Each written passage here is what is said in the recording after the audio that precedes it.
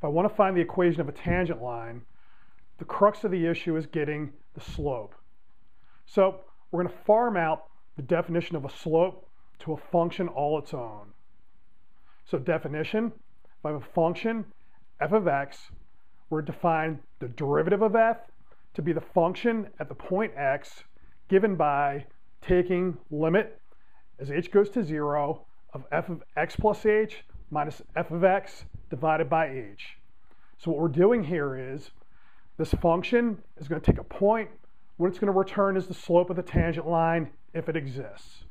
So whenever you hear the word derivative, the first thing you should think is slope of the tangent line. Let's take a look at an example. First example is going to be a straight line. My f of x is going to be equal to mx plus b. So what are we going to do? First, we're going to calculate f of x plus h. So that's m x plus h plus b. So remember, you want to keep your parentheses there. F of x is just going to be mx plus b. When I expand and collapse, we note that the only thing that'll be left over will be mh. So if I take mh over h, I'm just going to be left with m. Take the limit. You're taking the limit of a constant. So it's just going to be the constant m. And then that's our answer. What does this say? If I have a straight line with slope m, the best fitting line, the tangent line, is just going to be the line itself. So the slope of the tangent line is equal to the slope of the original line. Try another example. I want to look at the function f of x equal to x squared. So our f of x plus h is going to be x plus h squared, which is x squared plus 2xh plus h squared. F of x is just going to be x squared, so when I take the difference, what's left over?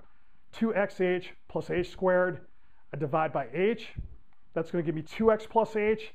And then when I take the limit as h goes down to 0, I'm just going to be left with 2x.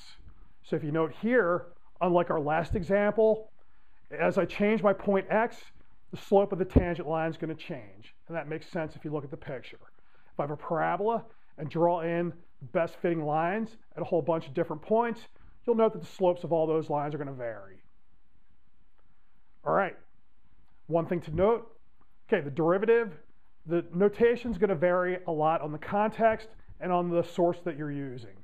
So you'll see things like a capital D sub x of f. You'll see df over dx, which is what we call the Leibniz notation. And if you also have floating around y equal to f of x, you'll also see y prime and dy over dx. So you'll need to be careful of that. Just remember, these are all giving us the same thing, the slope of the tangent line. For a slightly different example, let's take a look at f of x equal to square root of x. Then f of x plus h is square root of x plus h. F of x is square root of x. So our delta y is going to be radical x plus h minus radical x. So we'll take that limit of that gadget over h. Note, if I put 0 in, I get 0 over 0, so it's an indeterminate form. So we're going to use our old trick, multiply top and bottom by radical x plus h plus radical x over itself. When I do that, the top is going to collapse down to an h. So the h's are going to cancel, leaving me with 1 over radical x plus h plus radical x. We let h go down to 0, and I have 1 over 2 radical x. What's interesting about this example, if you note, we're not going to have a derivative at every point. Okay, first off, you won't have it at the negative since it's not in the domain anyway. But if you look at 0, where our function's perfectly well defined, we have f of 0 equal to 0, square root of 0 is 0. Our derivative is going to be does not exist since we're dividing by 0. If you go look at the graph, what's happening is we're getting a vertical tangent line. All right, a vertical tangent line is just fine. Tangent line just says you want to find the best fitting line to your graph. The only catch here is this is not very useful if I want to say approximate 0.1 off the tangent line from 0.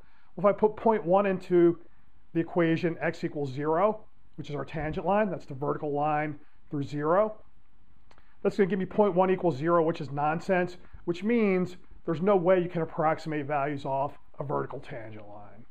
So that's a little drawback. Okay, let's do a little bit of abstract nonsense. So what do we want to do? The idea is, if you noted before, I said continuity is somehow a step down from this notion of having derivatives, having tangent lines. So let's make that a little bit more concrete. First, I want a definition. Let's say our function f is differentiable at a point x0 if the derivative of f is defined at x0. Okay, and then if we're talking about an interval, we just say f is differentiable if it's defined, if the f prime is defined at each of the points in your domain. All right, theorem. If f is differentiable at x0, then f is going to be continuous at x0. Let's recall what we need to have continuity. All right, three things. First thing is your function has to be defined at the point x0. So note, if I'm talking about the derivative of f at x0, well, it has to be defined there because it's part of the definition of the secant line. When I talk about the secant lines to get the slope of the tangent line, we're basing all of them off of the point x0 comma of f of x0. So it's implicit that we're defined at that point. Next, we want to see that the limit as x goes to x0 of f of x exists. So that's what we're going to have to show. And then once I have that limit, I need to show that it's actually equal to the value of the point. So recall, this is just saying your best fitting point is actually a point on your graph. Now, what do we want to show? To show continuous, I need to show that the limit as x goes to x0 of f of x is equal to f of x0. I'm going to need to massage what we're trying to show here a little bit so that I can link it up to differentiability at x0. First step is to push the f of x0 to the other side. So I'm looking at limit as x goes to x0 of f of x minus f of x0 is equal to 0. That's a perfectly legal operation. Next, we want to change where the limit goes. So I would rather have limit h goes to 0 of f of x0 plus h minus f of x0 equal to 0, and that's perfectly fine also. So now, let's see, we want to show that statement there. That's what I want to show. So if you notice, I write that out. I can multiply that statement by 1, h over h. What are we going to do? The h that's in the bottom, I'm going to slide it over. If you notice, that limit, that difference in the top over h, is exactly the definition of differentiable at x0. The h by itself, if I take the limit as h goes to 0, is going to go to 0. Since both of those limits exist, that means we can take the limit of each thing one at a time and then multiply afterwards. Now note, because I have differentiable, that limit exists and it's not equal to, it's not an infinite limit. It's going to be a number. So I have a number times 0, so that means what's coming out is going to be equal to 0, and that's exactly what we're trying to show. So if I have differentiable at x0, I have continuous at x0. So what did we just buy? If f is differentiable, it's continuous. So that means if, say, I have f differentiable in an interval, so meaning it has a derivative at every point, then that's going to say I can draw the graph of my function without lifting my pen up. Also, if I have 2 points that are very close to each other and I apply my function, then the values of those 2 points are also going to be very close to each other. So another way to think of continuity. All right, so one thing we could try to hope for, if I have continuous, is that going to mean that I always have differentiable? Okay, does continuous always mean I have a tangent line? Well, no. What can go wrong? Let's take a look at the graph of absolute value of x. If I take a look at what's happening at x equals 0, if you try to fit a tangent line to that, well, you'll note that there's actually two best fitting lines here. The line y equals x and the line y equals minus x.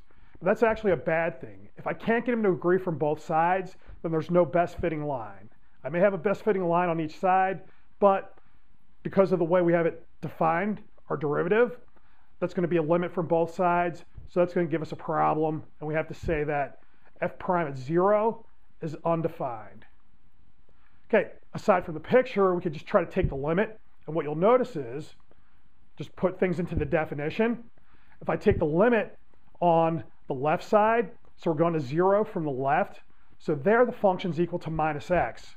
So we put it into our gadget. I'll have minus in parentheses, x plus h, minus of minus x. That's going to collapse to a minus h over h, which gives me a minus 1. If I take the limit on the right, so that's h going to 0 from the right, that's going to give me x plus h minus x over h, which is going to give me h over h, which gives me a 1.